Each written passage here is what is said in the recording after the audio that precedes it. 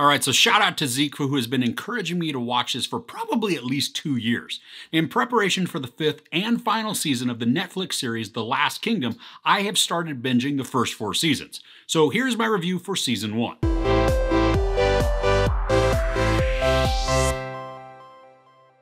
As Alfred the Great defends his kingdom from Norse invaders, Uhtred, born a Saxon but raised by Vikings, seeks to claim his ancestral birthright.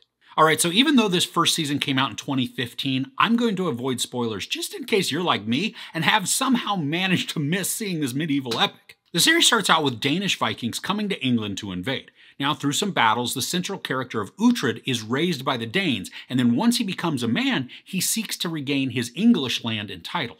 This requires a lot of political maneuvering, and there's even an overabundance of treachery that Uhtred must face.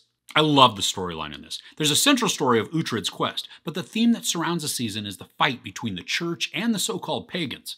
Both sides hold their beliefs as true and just, but both are identical in their brutalities. We get to see the hypocrisy of the English church as they pursue wealth and condemn any that question their motives. While Uhtred is English and baptized Christian, he's raised by Danes, and he comes to accept their beliefs. Now, the schemings that go on in this season are just equal to those in Game of Thrones. I mean, everyone at just about every turn are trying to position themselves into a better position of power, and then it becomes very compelling to watch this happen. It's also really frustrating at times, especially as we watch Uhtred seemingly make allies and advances in his goals, only to be deceived, betrayed, or maybe even double-crossed. He takes 2 steps forward and then 3 back because the English changed the conditions of an agreement, one that they never intended to honor in the first place, which then keeps him in a constant state of obligation. Uhtred is honorable and a man of his word, but the majority of the English that he deals with are not that way at all. That also seems to be a unifying factor among the Danes, that they're people of honor while the English are conniving and untrustworthy. They waver in their stances, bowing to whatever will be of greatest benefit in that moment. I was totally hooked in this season. I mean, the characters are complex for the most part. Now, sometimes we meet a character and we can instantly tell exactly how they're going to behave and whether they're going to be an ally to Uhtred or if they're going to stab him in the back. It's amazing at how well the show got me invested in the characters, as well as providing development on them in the right amounts at the appropriate times. And what's also wonderful is that the majority of them are not static. Their arcs are very dynamic over the course of the season, which makes them worthy of investment. But that's also the danger in a show like this. If you get too invested in a character, you might become disappointed if they end up meeting a violent end. Alfred started off as one that I absolutely loathed, partially because his actor was a villain in Season 2 of Luther, so I just instantly see him as a bad guy. And don't get me wrong, I mean, in this, he's kinda slimy, or at the very least, he's a noble with huge aspirations and the capacity to make them reality. Father Baoka is a conundrum to me. I mean, there are moments where he feels like he sways with the power, but it also seems as if he's scheming on his own in the background. Now, I still like him, but I'm always a bit weary of him.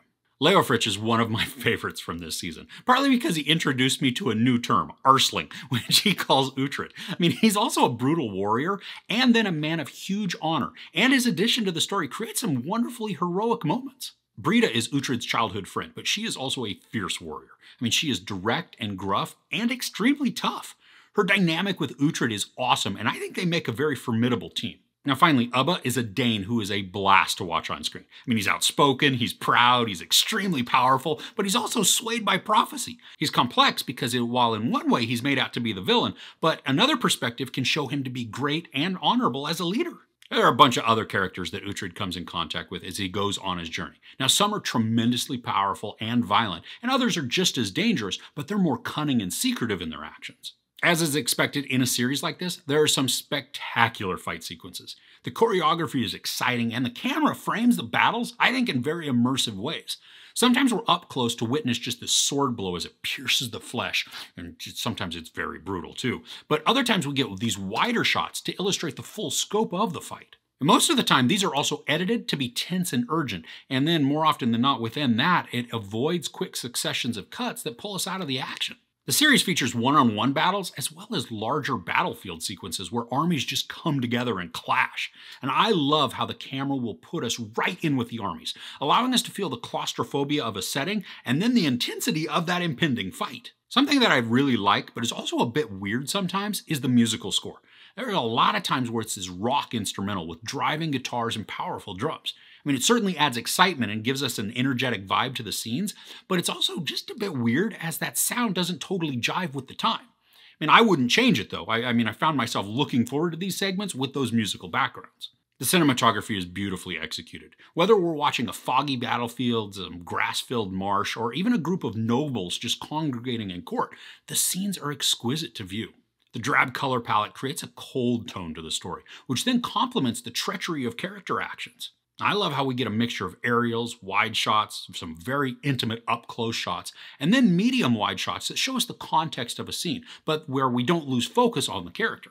There's a great deal of emotion contained within this show. We see a variety of relationships, and some are healthy, and others not so much. You may find yourself rooting for different people and relationships, but they don't always end the way that we might hope. So this can be a quick binge, even though it's 8 episodes that are about an hour each. Now, the reason I say that it can be a quick binge is that it's so incredibly compelling as a series. I was sucked in almost from the very beginning, and it took incredible restraint not to start another episode when we were at 2 a.m.